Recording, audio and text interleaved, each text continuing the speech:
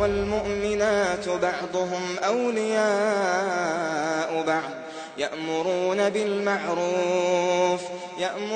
بالمعروف وينهون عن المنكر ويقيمون الصلاة ويؤتون الزكاة ويطيعون الله ورسوله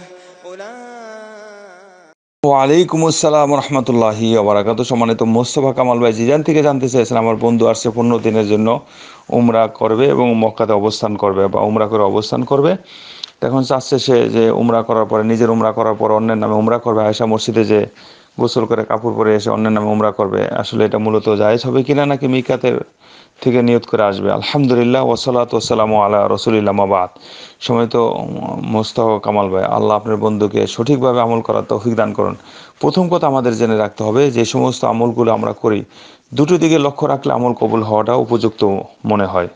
এক নম্বরে হলো আল্লাহর সন্তুষ্টি, ইখলাস, সৎ নিয়ত থাকতে হবে। আল্লাহর রাজিমন্দি, রেজামন্দি থাকতে হবে। দুই নম্বরে আমাদের নবী করিম সাল্লাল্লাহু আলাইহি ওয়াসাল্লামের তরিকা পদ্ধতি ঠিক থাকতে হবে। তখনই ইবাদত কবুল হওয়া মনে হবে এবং কবুল হওয়ার জন্য উপযুক্ত রাখে। এর বাইরে করা যাবে না। সেই দৃষ্টিকোণ থেকে যে ব্যক্তি উমরা করুক না কেন বা যে কোনো ভালো কাজ করুন, তাকে তো আল্লাহর খুশি রাজিমন্দি থাকার পর আল্লাহর নবী সাল্লাল্লাহু আলাইহি ওয়াসাল্লামের তরিকা পদ্ধতি ঠিক থাকতে হবে। তার বাইরে যাবে না। আর এখন এই পদ্ধতির বাইরে হলো আয়েশা মসজিদে যাওয়া। আয়েশা মসজিদে যাওয়া অর্থ কি? আয়েশা মসজিদে কেন যাবে? সেখানে কি আমাদের কোনো কাজ আছে? আয়েশা মসজিদে যাওয়ার উদ্দেশ্য হলো, যেটা আয়েশা রাদিয়াল্লাহু আনহাকে আল্লাহ রাসূল পাঠাইছিলেন, তার মাসিক সমস্যার এই ঘটনা ছিল এখানে।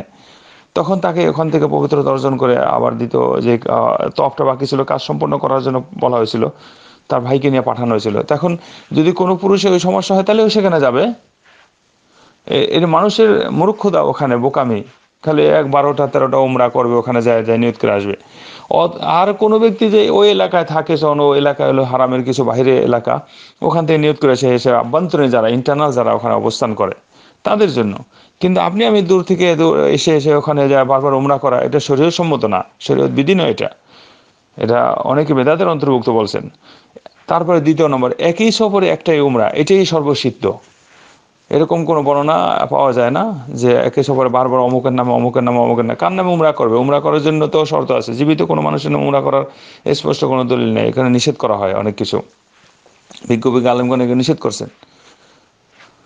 তারপরে দেখুন, অনেকে উমরাতে এসে মার নামে একটা করে, বাবার নামে একটা করে, বোন নামে একটা করে, বাবির নামে একটা করে, প্রেমিকের নামে আর একটা করে, প্রেমিকার নামে আর একটা করে। এগুলি কি? অনেকে তওয়াব করে, কোরআন তেলাওয়াত বসে বসে অমুকের নামে কোরআন তেলাওয়াত করে, অমুকের নামে তওয়াব করে। এগুলি শরীয়ত সম্মত না। উমরা করে অন্যের নামে উমরা করতে হইলেও কিছু শর্ত আছে। তো যাই হোক, মূলত একই সফরে একটা উমরা করা, এগুলি সিদ্ধ এবং এটাই সর্বসম্মত, অধিক হক এবং উত্তম পন্থা। যাদের জন্য উমরা করতে চায় তাদের জন্য বেশি বেশি দোয়া করুক তওয়াফে, এবং প্রথম উমরাতে যখন সাই করবে তওয়াফে সাইতে, আর বারবার যতদিন মক্কাতে অবস্থান করবে, সেখানে মক্কার জায়গা হলো সর্বোৎকৃষ্ট জায়গা সারা পৃথিবীর মধ্যে। যখন আল্লাহ তাকে নিয়ে আসছেন, আল্লাহ বেশি বেশি শুকরিয়া করা, প্রশংসা করা।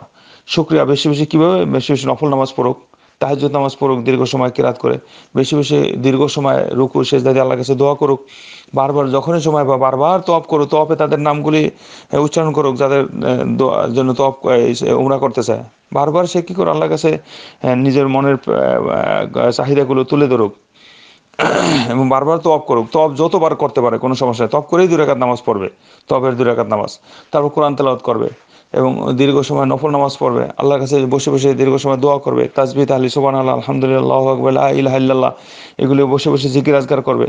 এগুলি তো অত্যন্ত, ওখানে তো তওয়াফ উমরা করলে তো এই কাজটাই হইল, এই কাজেই তো উমরার মধ্যে করবে। সেগুলো এভাবে করুক। তারপর 5 ওয়াক্ত সালাত যতদিন থাকবে জামাতের সাথে পড়ার চেষ্টা করবে। মক্কাতে এক ওয়াক্ত নামাজ পড়া 1 লক্ষর সওয়াবের হাদিস স্পষ্ট এখানে সহিহ অন্য মসজিদের তুলনায়। তো এটা তো বিশাল নিয়ামতের কথা। সবাইকে আল্লাহ আসার তৌফিক দেন না, সবাই আসতেও পারে না। টাকা থাকলেও তো সবাই শক্তি পায় না। তাকে যে আসার সুযোগ করে দিয়েছে, এটা অনেক নিয়ামতের কথা। তারপরও কোনো ওলামার কথা অনুসারে বোঝা যাচ্ছে যে কোনো ব্যক্তি যদি উমরা দ্বিতীয়বার করতে চায়, তাহলে মিকাতের বাহির থেকে এসে যদি করে, তাহলে কবুল হবে।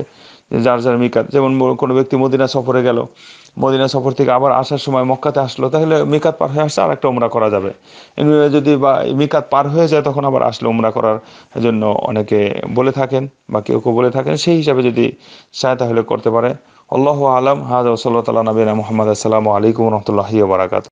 قائما بالقسط لا إله إلا هو العزيز الحكيم إن الدين عند الله الإسلام وما اختلف الذين أوتوا الكتاب إلا من بعد ما جاءهم